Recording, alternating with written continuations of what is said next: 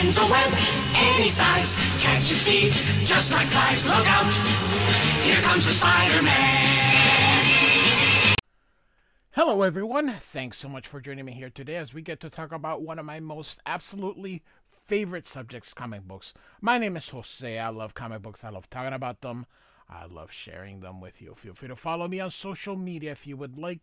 Links are in the description below. I've also posted a link to the Marvel fan site that'll have plot synopsis and character bios for this issue. The Amazing Spider-Man, number 308. Now, this book was shipping twice monthly. Todd McFarlane had to draw a lot.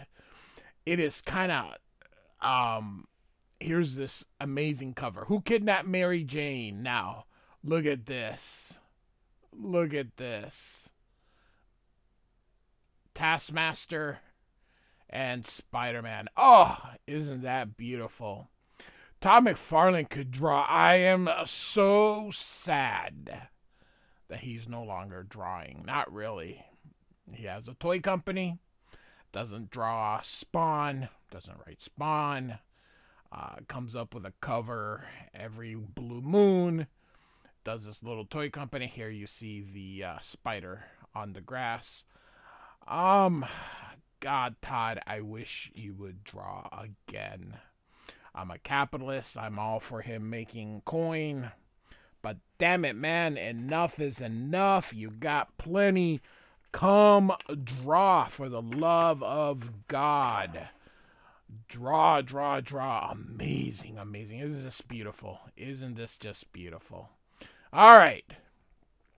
I have a playlist. I have a Todd McFarlane playlist and an Amazing Spider-Man, or sorry, a Spider-Man playlist. So check either one out. The title is Dread. Mr. Parker, I'd like to hear your statement again, please. If it's not too much, but I'm afraid the only lead we have in trying to find your missing wife. So, sorry, I didn't realize they split it. Haven't read it in forever. I have 2 copies of this book. I have a reader's copy that I purchased originally when I bought this issue, and I was in freshman in high school. That is tethered and trashed to bits. But I do have a very good copy that I bought several years ago prior to COVID ruining everything and marking up these prices. So here are our credits with David Michilinie or Michilinie. I like to say Michilinie, but what am I? I hear Todd McFarlane say Michilinie. And of course, Todd McFarlane drawing the art here. Beautiful.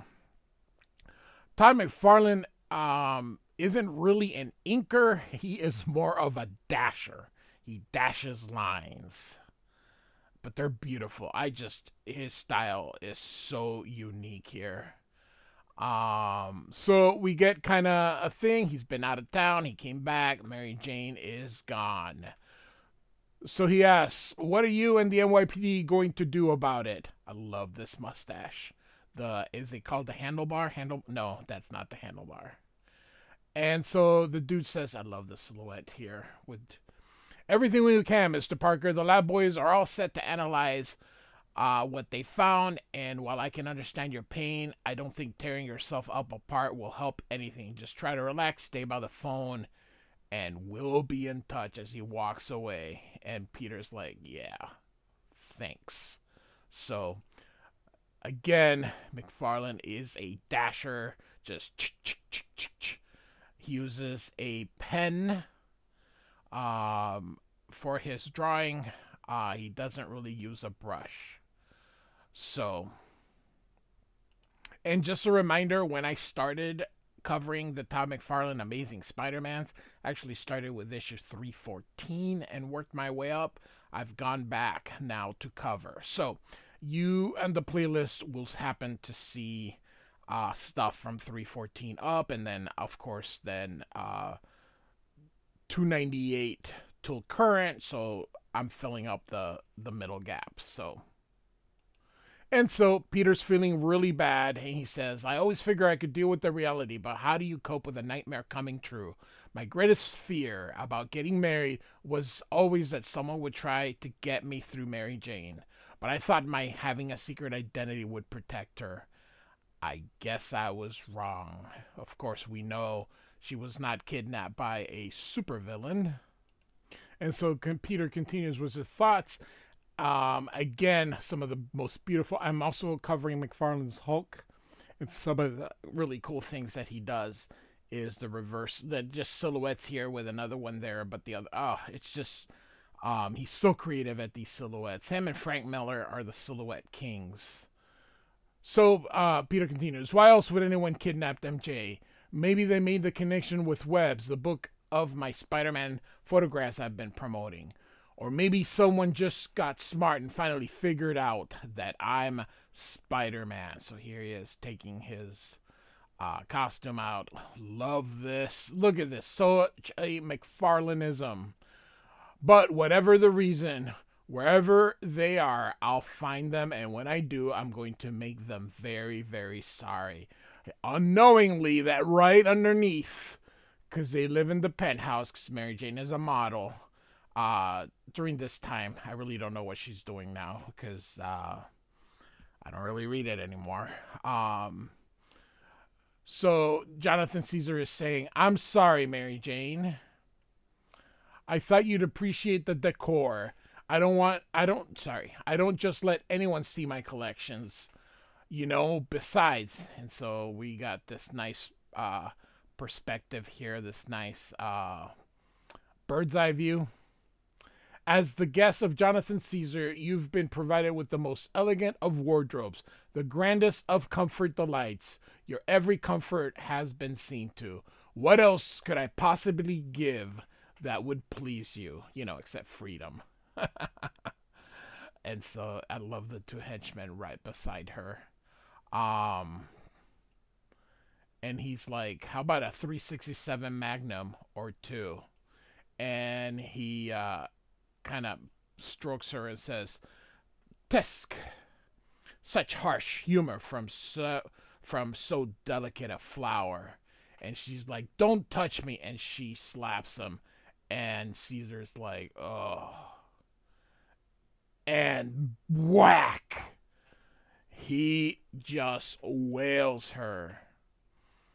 And he says, that hurt me more than it did you, my dear. Please, sniff. Don't hurt me again. And she's like, he's insane and dangerous. So she gets to the important question, what do you want? You can see a little bit of the blood running here. And so he answers, what I've always wanted, sweetness, everything. And I've always gotten what I wanted, even as a child. If something got in my way, I found a way around it, or and he kisses the statue of her. Through it, you see, I mastered manipulation early on. Even my parents learned never to deny me. I believe it was shortly after my brother disappeared. He should never have said no when I asked for his train set. Poor Leonard. This is very similar to the origin of one of the dumbest X-Men villains, and I've gone on record saying how much I hate Arcade. But I do, and it's very similar to his origin. So but when you got a egomaniac, this would be the perfect supervillain origin for an egomaniac here. But again, great panel here. So Caesar continues, as I age, I refine my skills, make connections in both the business and criminal worlds. And when I saw your picture on a magazine cover and realized what I really wanted in life, I waited. I'm ever so patient. I maneuvered you to the top of the waiting list here at the Bedford Towers. Then had this room constructed, soundproofed, and included an unbreakable window. So you could have sunlight. I wanted you to be happy in our life together. And she says, you'll never get away with this. And she reminds him, my dear, I already have. Try to adjust. Won't you Perhaps I'll even have a second room built for you once we're married. And she's like, married? But I'm already. And she's like, no use. He's gone. Oh, Peter, I love you, Peter. Find me. And of course, by the window here, Spider-Man, which of course we get a nice little close-up of it. So, and so he's looking for her here and here, just using great. This is McFarlane already. Look at the freaking webbing already. He has finally mastered. He's gone through it from issue 298 and now on issue 308. So about 8 months he has finally gotten the web that we have, that we're used to. And he actually will make it, even by the time he's done on his solo Spider-Man series, he gets it even crazier than that. But what a beautiful shot of Spidey here. Look at this. Just gorgeous. And of course, he's still giving him a nose, but eventually it's just from here and then a flat. But he's still giving it the nose. Love it. And of course McFarlane has these cheeks, or not, sorry, chins. And if you remember, as you've been following this from the beginning, you'll see that the chin, every month, the McFarlane mannerisms are getting a little bit more from what you see now. So the next day here, we got the Twin Towers here. And Peter's answering the phone. I'm sorry, she's not in. I don't know when she'll be back. Yes, I'll tell her you called. Goodbye. And her, I think this is her agent. Peter tells her, I'm tired of making excuses. I think I'll let the answering machine, let the machine answer it for a while. That was what people in the 80s and 90s and even the early 2000s had before voicemail. So. And she says, I understand, Peter. Thanks, Ginny. The police asked that Mary Jane's disappearance be kept quiet to prevent any phony ransom calls. The only reason I told you, and of course, she's taking a message, was because your publicity firm is handling my book tour. Oh, so it's not MJ's agent. My bad. I had to explain why I'm canceling my appearance in Queens this afternoon. And she says, I think you should reconsider, Peter, for your sake. You need something to take your mind off things. And he says, I don't know, Ginny. I'm just not up for it. I can't think of any possible good that could come from... And then, of course, the answer machine. Peter, this is Aunt May. I'm sorry I missed you, but... So he ends up picking the phone here. And so I love this. Again, he is a master of the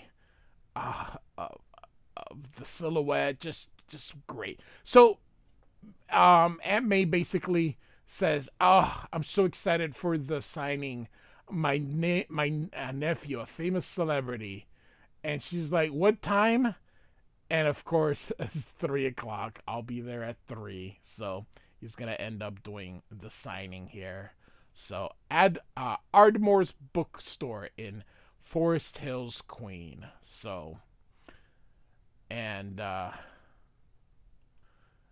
so one of the things that they had up until J. Michael Straczynski took over as writer on Spider-Man in the early 2000s was Aunt May was portrayed as an ancient relic, more of a grandmother, and I'm talking like in her 90s type than a normal, 60-year-old. I mean, they really portrayed her as super old because that's how Steve Ditko portrayed her. So of course, when she goes and dates someone, she finds someone that is like ready to go on it. So she's like in her 80s during this time, but they have done a great job to de-age her, because I think, so if we all right, so let's say So she was married to Ben, who was the um, older brother of his dad. Now, let's say he was 5 years older. All right. So the average person gets married. Now, this is the 60s, so they get married young. But let's just say that Peter was born when his dad was 25. All right. That would have put Ben Parker at 30. Okay. His wife would have been younger. So let's just say she would have been 27, 28. Let's just assume using that logic. So, you would have then, Peter was a teenager. All right. So let's add, let's just say, 15, 16 years, because he was still in high school during Amazing Fantasy, so that would have made her, let's just say 45. So she would have been 45. And if you go back to Amazing Fantasy, she was put in as if she was a freaking 80-year-old. All right? So now we've aged Peter to about 30. All right? So she would be 60 at most. For God's sakes. So, that's kind of what I want to go through. That's my little tangent. So, I'm very glad they de-aged her. I think they should de-age her a little bit more. So, anyway, so Nathan says here, well, at least we know the boy can write. So, how come he never writes home? Well, he lives in New York, same as you. And of course, Aunt May is like, hush, Nathan. She's really proud. She brings her a copy, so he signs it. She says he looks a little rough here, and he says, well, I have been kind of restless lately, but don't worry, Aunt May. Things will be better tonight. And so, the black cat is coming to visit Peter. She does not know that he's married. Of course, the doorman won't let him in, and he wonders if Mrs. Parker knows anything about her. But of course, she doesn't know, like I said, that Peter is married. So, all right, Peter had gotten a lead in that scene where I was saying how beautiful his webs were. So, Spider-Man says, I'm going to kill him. Chili Bono couldn't get names or details, but he said the man who'd been talking revenge on Spider-Man was headquartered here. Yeah, right. I love this with how that angle looks wonderful. Look at this. But unless I'm up against Beetlejuice, this trip seems to be a bust. Maybe I'll just head back to Manhattan, look up Mr. Bono, and pull the man's intestines through his nostrils. So, always a full moon. Spider sense tingling. And suddenly all these people come in. And this guy says, wow, what a training exercise. Yeah, the boss hired someone to dress up like that goofball Spider-Man. Seems strange that while I'm dodging bullets, but I feel better now. Which is gonna be more than I can say for these bozos, so... And so he starts taking them out. And this guy, like I said, oh, the guy must be a professional. So... And here we go. Just some good McFarlane action. Look at that. Oh, so nice. I love the webbing for the panel borders. Now, do I need to start getting rough, or do you tell me where your boss is? He's right behind you. Now I want you to look at this amazing view of the Taskmaster. And he says, evening, Slick, remember me? And so we got Ramita, Ditko, Kane, Friends, JR, former Andrew, all former Spider-Man artists. And I think all were alive during this time. So, great picture of the Taskmaster. He's not even standing straight, just kind of, you can see he's kind of bent a little bit on one, just awesome, just perfect. And so, I'm the Taskmaster, of course, he says. And again, It tells us here the last time they met up, Marvel 2-in-1 number 3. I remember, but I thought you were in jail. I was, except I cut a deal with the feds. You see? Basically, in Captain America 334.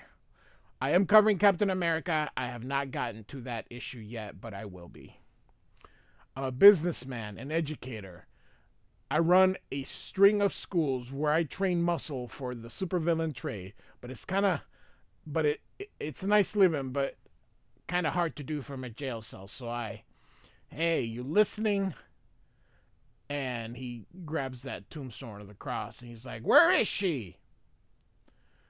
And of course, he doesn't have anything to do, and they're like, "Where'd he go? What makes you think I know?" "Noble, you're next. Where?" And he breaks that. The Michilinie's main complex underground. So, I don't know. He must be a tree that he's doing it. But again, another great panel here with Spider-Man in action. It just looks so good. This leg's a little fat. I understand because it's bent over, but who am I to criticize the great Todd McFarlane? But still, that leg is a little too fat. And so, nice vertical panel, McFarlane and Frank Miller. Again, the comparison of these two are amazing. But Peter's very angry. He rips that door, and he's got more henchmen. And he says, "Listen up, gents. $10,000 to the man who brings me his heart. 2,000 if it's sorry, $1,000. 2,000 if it's still beating." And so they all fire at him, and Spider-Man then evades the bullets. And you can see Taskmaster's running away, and the guy up here says, "He's dodging the bullets, boss. Every one of them. Then use your hand. Stop him, or you don't graduate." And so Spider-Man breaks the floor and picks it up. Who's ready for finals? Go. It's not really that diploma that's important. Yeah, it's the education. So they all run away here. "All right, Taskmaster, just you and me." And so, "You're nuts. I never heard of this Mary Lou Wilson." And so, here we go. We're just gonna kind of move the story along here. Check out the Marvel website the link that I provided down there if you want to know more about Taskmaster and his origin. But Spider-Man is having none of it. Here you can see that he's like, "Talk!" And he's like, "Come on, that magnesium flare worked before because I wasn't expecting it. I'll just close my eyes." And he says, "I'm not trying to blind you, smart guy. Look around you. We're in a munitions room."